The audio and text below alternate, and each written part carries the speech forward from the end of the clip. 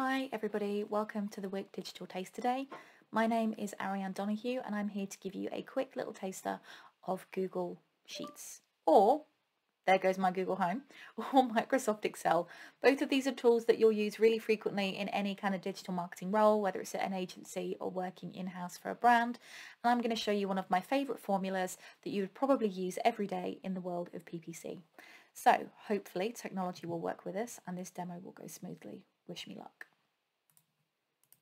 One of the things that we do really frequently in the world of paid search is write ad copy for our clients, as well as having to decide the keywords that we will bid on for them and the landing pages that we will land those people on. We also have to write the message that they will click on when they see the ad in the Google search results or the Bing search results.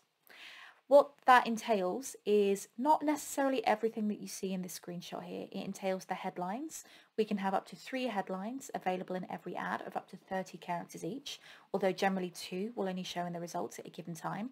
So here we've got new Say It Lay on deals, great deals on brand new Sayats. Those are the 2 headlines, one after the other, separated by a dash, followed by the domain that we're sending someone to, and Google pulls that through automatically. We then have the ability to write 2 lines of description. Description line 1 always shows. Description line 2 will sometimes show in different situations. And we have up to 90 characters each to spend on those, for want of a better phrase. So here you can see there's one headline, SE and FR Tech Editions now from only $6.99 deposit and a $1.99 a month, 4.9% APR. This one here looks like it actually has 2 lines of description. So these 2 lines here at the bottom. But where it can become quite difficult when you're writing ads is when you're writing a lot of ads. How do you know if you've hit your character limits? How do you know if you have more characters to play with? Rather than go through and count the characters in a cell individually, I'm going to show you one of my favourite formulas that teaches you how to do this. And it's a formula called LEN. Let's say, for example, that I've written a headline here for the last thing I bought, which was a gaming mouse. So let's say I'm going to write a headline that goes like this: top quality gaming mice available. If I want to know how many characters that is, as I say, I could sit here and count the characters one by one, but nobody has time for that. So we're going to use a formula to do this work for us. Anytime we want to use a formula in Excel, we always begin by pressing the equals key, which alerts Excel to the fact that we're going to use a formula. And I'm going to type in the formula name, which in this case is LEN, L-E-N.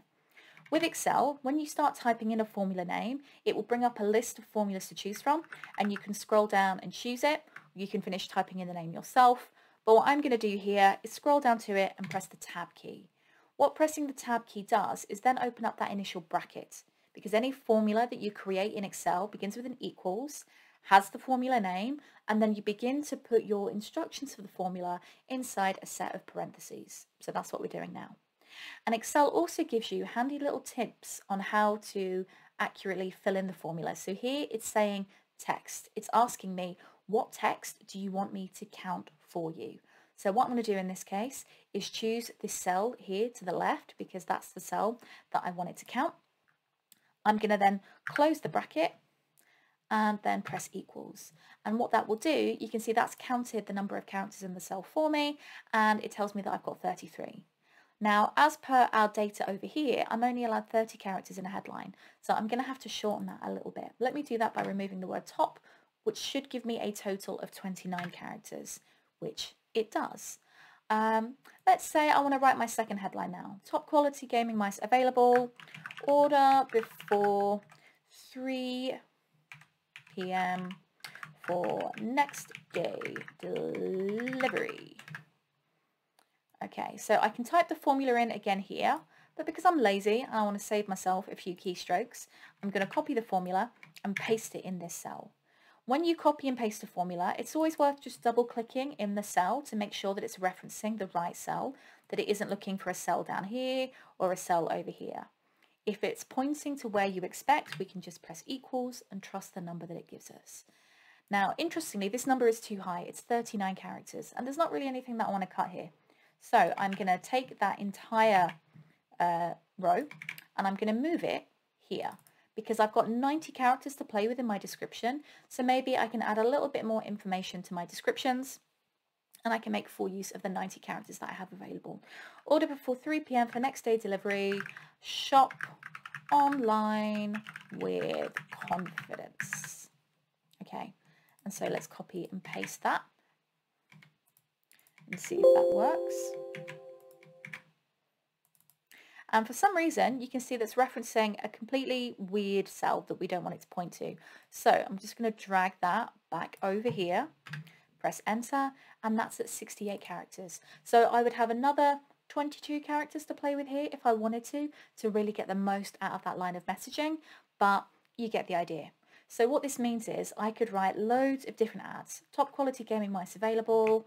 Let's see, buy your gaming mouse here.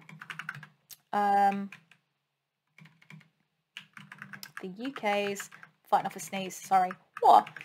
Best gaming mice. And let's say I then wanted to count how many letters were in each of these cells. I can then just drag this formula down for as many cells as I want to check, and it tells me exactly how many characters. So it even then tells me 0 for each of these cells because there's nothing in them, which is good, shows we know the formula works. And that is how you do a really quick and easy length formula in Excel or Google Sheets. Thank you.